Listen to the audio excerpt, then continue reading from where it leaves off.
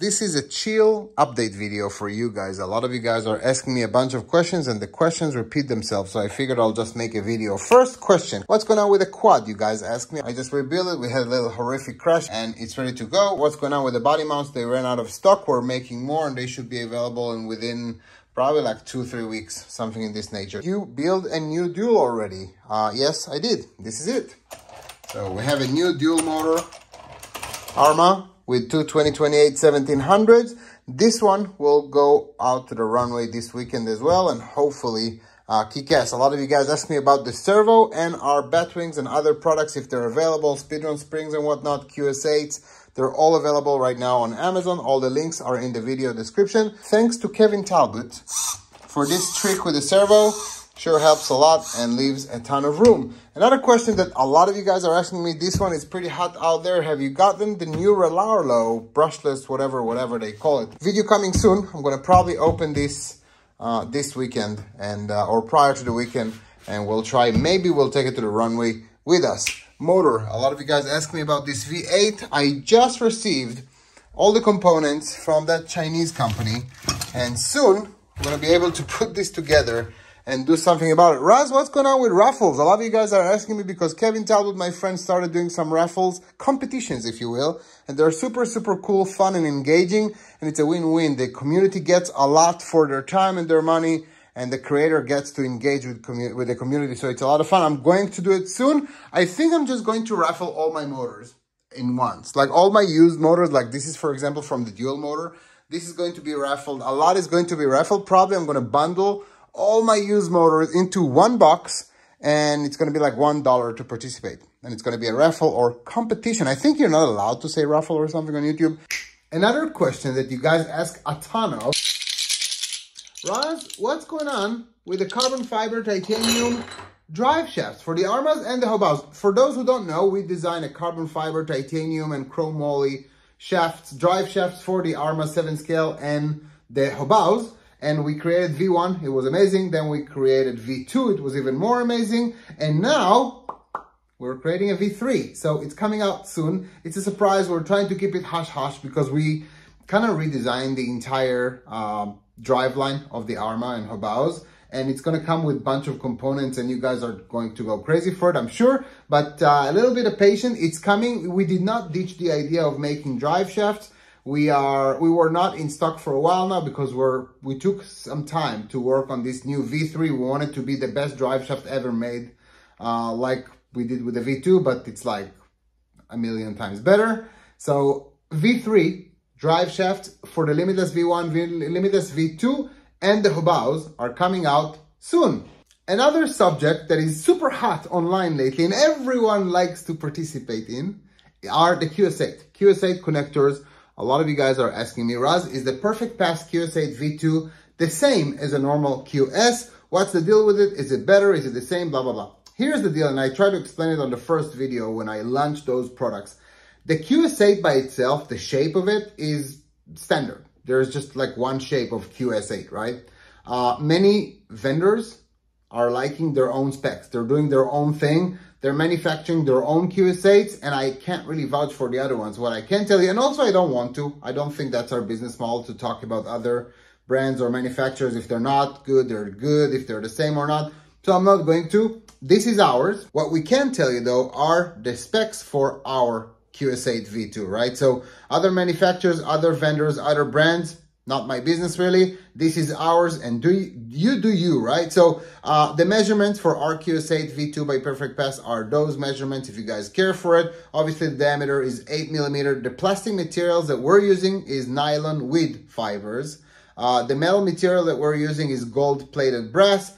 Flame retardant rating that we are carrying is UL94 version 0. Temperature range obviously -20 Celsius to a +100 Celsius. Max voltage 500 volt DC. Now continuous current, this one is a touchy subject. A lot of the vendors that produce QS will tell you that this is 190 constant. They're not really wrong, right? We're actually writing 110 just to be safe. Because there are some legal aspects to this one. Continuous current is designed at 110 and we're declaring 110. If you ask my opinion, it's easily 200 or 190 like most of the other specs by other vendors. We wrote 110 on our data sheet because our data sheet will actually go to many other companies and it might be used at the military at some point as well. So this is our connectors. This is what we're using when it comes to materials. Size is all about the same, but we are using those specific materials and I can only speak for us. They look the same, but I can only give you the specs for ours. Many other vendors are creating their own with their own versions. Max peak current burst, 5 seconds for 600 amps. We tested it for, actually soon I'm going to show you, we tested it for 800 and we tested it for actually 1000. We are actually declaring that the max peak current for burst is 5 seconds for those connectors. The anti-spark resistor, of course, is a 5.1 ohms. The max wire gauge will be 6, of course, and the weight is 40 grams. Someone actually tested it. Luke Miller, an awesome guy. He owns BBI. He's a well-known name in the radio business. And he said, hey, Raz, I would like to test some of your connectors. Do you mind sending me connectors, or do you mind sending me some? I was like, yeah, sure, why not? Actually, it's going to be fun. Try them, right? So we already tested them for the 600 burst, but I wanted him to do it again on camera because why not? So he did, which obviously passed with flying colors, 600 amps. He tried 20 seconds. I think it's too much for this connector, but 5 seconds for sure. A speed run, 6, 7, 8 seconds of 600 amps, no problem. And then he tried 800 amps, and then he actually tried 1400 amps. And 1400 amps, actually, the solder melted, like evaporated. Pretty interesting. You know what? Let me actually put this in the edit. You might find some value in it. So enjoy. This is it. Test jig that we have today is a 2000 amp 12 volt supply and a 1000 amp carbon pile. Just the other day we took this to 1800 amps with no breakdown or failures. We're also going to use down here our FLIR imaging camera to be able to see how much heat is being generated by the connector. There's 100, 200, 300, 400, 500, 600 amps.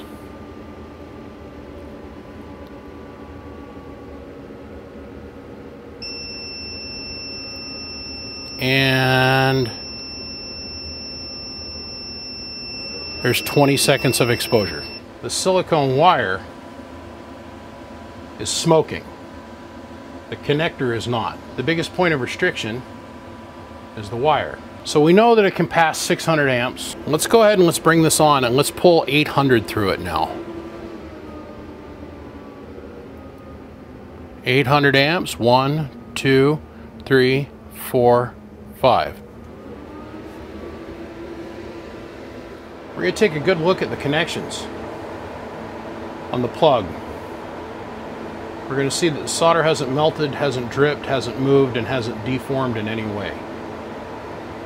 So now we've taken it 200 plus amps past its loaded rating. And we're not seeing any failure on the part of the plug. The plug's not smoking, the connections aren't breaking down. So that tells us that the plug itself, the surface area on the plug is more than adequate to do the job. It tells us that the total surface area for the solder contact point is more than adequate to do the job. I think our biggest struggle here is our wire.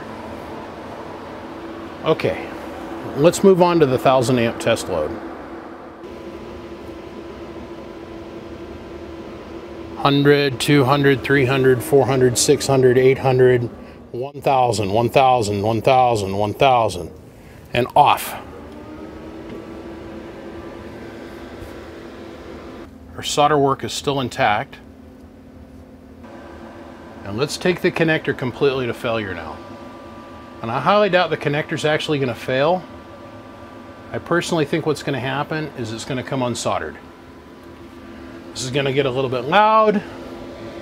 Our carbon pile is going to be screaming at us, but it doesn't matter. It's for science. All right, here we go. We're just going to max the pile out and hold it here until it comes apart. Ready? Let's go.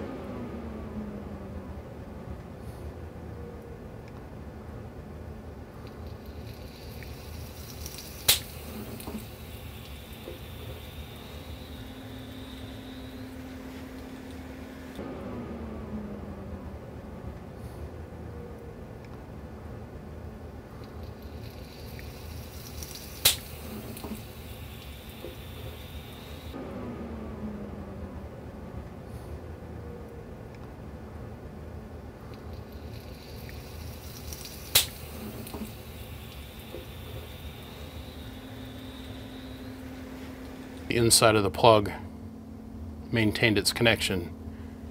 The fingers maintained their integrity. I cannot speak to the temper or the annealment of the plug at this point, but I can say this. I put them on my car and run because everything around this plug failed and nothing on the plug itself was a cause of failure.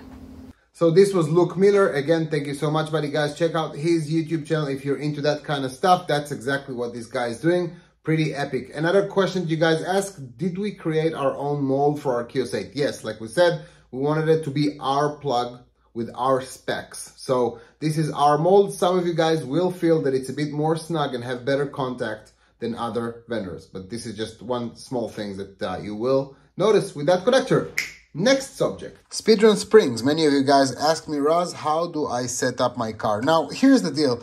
I haven't showed it in the launch video for those products because everyone have different cars, right? For example, this Dual have 4 8,000 milliamp batteries, so it's super, super heavy. So after you put those batteries, actually that fits. Right now, it's going to be a little bit too high. Most of the time, I will try to have my front about a finger high, splitter about a finger high. Obviously, once you put those batteries, it's going to be a little bit heavier. It's going to be about finger high. That's how I like mine. And when it comes to the rear, I wouldn't have this gap less than like, I don't know, 5, 6, 7 millimeters, of course.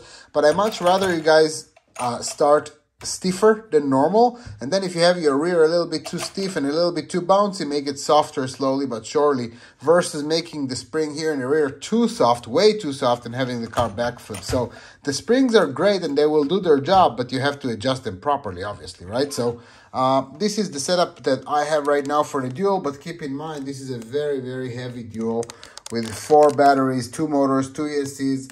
So this is a very, very stiff setup. But of course, once you have like a single or whatnot, or only 2 batteries, and especially if those batteries are smaller, like 6.5 amps, then you probably want something that is a little bit softer when it comes to the setup. Get your setup right. Again, for the front, I'm trying to have about a finger high for the splitter. With batteries, that's about what's going to happen here. Maybe I can actually show you from the side, just so you guys have an idea of what the car is doing. You see that angle? Now remember, that's without batteries and a little bit higher than a finger. So with batteries, it's probably going to sit about a finger high. And when it comes to the rear, I'm always trying to keep the rear as high as I can. Sorry for the noises. That's probably the tripod holding the camera. I'm trying to have it as high as I can in the rear. I'm not even using my droop screws in the rear at all. So I sometimes remove them or open them entirely. So I'm trying to keep the car, of course, as high as I want in the rear, and to allow the car to squat down a little bit. First of all, once you put some batteries and we have some weight, sorry for the noise, I'm going to show you again. I'm adding the battery, so the car is going to go down anyway a little bit. And then once you load, it's going to squat a little bit. The faster you go, the more torque the car is actually asking for, the more the rear is going to squat. So this is when it comes to the Speedrun spring setup. And of course, in the front, trying to keep it spongy here, if you will, but not too high. And I use the droop screws, of course, and drill here so you can actually reach those droop screws in a much easier manner. Next subject. I kept the best for last. This is the part that you're making money as our viewers, as our fans, right? As our fans. Many of you guys post our products that you install in your cars on social media, Facebook, Instagram, YouTube, and other platforms, of course. And we are looking for a way to give back to the community. So it's something that you don't have to do and we don't have to do. But if there is a certain relationship, surely you want other users to enjoy our products. But we kind of want to give back to the community somehow. And we have found the way. Our products are on Amazon anyway, right? And when you post a link, let's just say you install like a spring or a servo or something on your car and you're happy about it and you're sharing it with the community, some other Facebook groups that are dealing with RC cars, of course, and ARMAs, then you're posting the product and you're not putting the affiliate link. So Amazon Associate, if you want, you can actually register with them and you can post, instead of just a normal link that we're actually making the money off the product and the profit, you can put an affiliate link and then you get a referral percentage. So for example, some people know about it and some people don't. So I think it's only fair that everyone knows about it. You installed a nice set of spray-joint springs by Perfect Pass on your car. You're liking it. You show some pictures. Great. A lot of you guys put those links to Amazon and people actually go to Amazon and purchase them and everyone's happy. But if you post the affiliate link, and all our products are supporting affiliate links, you just have to go and register with Amazon Associate. It's literally like 5 minutes. Then you actually get a cut from our profit. If you're not doing it, we're making the entire profit, but still something. And we want you guys to get something in return. It's only fair. So something that we're paying, that we're willing to pay, and we're asking you to pay, because we really find that giving back to the community will keep this going. Will keep us going. Will keep us developing more products and being so passionate about the hobby and everything. So please allow us to give you guys back. When you post a product, post an affiliate link. So you post a servo or a connector on Facebook, you can go to your own Amazon, and I'm going to show you guys how that looks. Once you go to your own Amazon, you will have, once you're registered with Amazon Associate, you can actually click and copy that link. And this is the link. You obviously have to be on the same page that you want to show. So for example, this is the Springs page, right? And you want to show how that looks and everything. And then you capture not just the normal URL, you capture the affiliate URL. So everyone enjoyed. It's a win-win for everyone. You enjoy the fact that your time was well compensated for. So you probably get out of all the sales, I don't know, $30, $40, $50, $60, because many people will see it. The customers that will see those products, they will be happy, of course, because they have a good product that helped them, right? That is priced correctly and priced right on Amazon. And then we're going to be happy because finally we can actually give back to the community that has been pushing us for quite some times, man. Let me tell you, quite some times. You guys been supporting our products. You're loving what we're doing. You're respecting our time and our effort and whatnot. And it feels amazing. We really want to give back to you guys. So I know it's like, sounds like a broken record. When you post our products, some guy posted our carbon fiber kits, and I think Amazon affiliate is like 3% or 5% or something. He posted our carbon fiber kits on some kind of group that is not like an ARMA group. It was a group that not many people know, but it still had like a 2,000, 3,000 people membership count.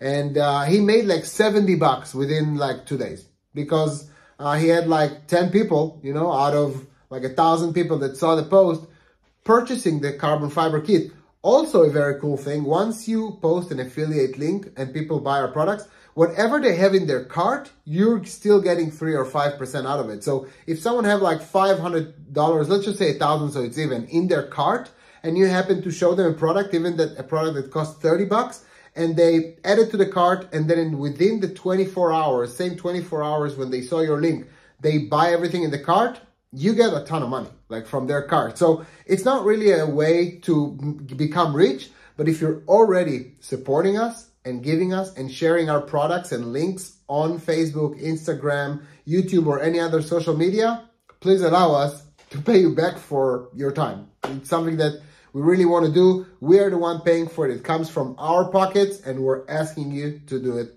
because you guys deserve it. Guys, thank you so much. That's it for today. A little bit of a dry video, right? Not too much action and stuff, but still many things that I wanted to share with you guys. So hopefully you guys enjoyed it. And we're going to take both of the cars to the runway probably tomorrow. And hopefully I'm going to make you guys proud with a nice number. Those two cars, man, let me tell you, they're supposed to rip. Dual 2028 1700s and the quad 1717, both on 8S.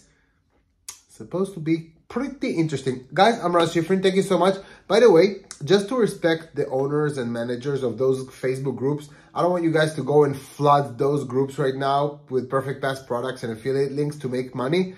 For those who want to share a product, if you're building something or install something, it'll be nice. But at the same time, I would like for the other users for those groups to have a nice experience and not have like a flooding of Perfect Pass products and whatnot. I just don't think it's fair. If you're about to post pictures and show off your car and products that you've installed, then if you're already doing it, at least make money while doing so, right? So anyway, thank you so much for listening, and I'll see you in the next one, which hopefully will be a video with a really high PB of some sort, like 210. Yeah, that'll be nice. 215, I don't know, something crazy. Yeah. Anyway, bye.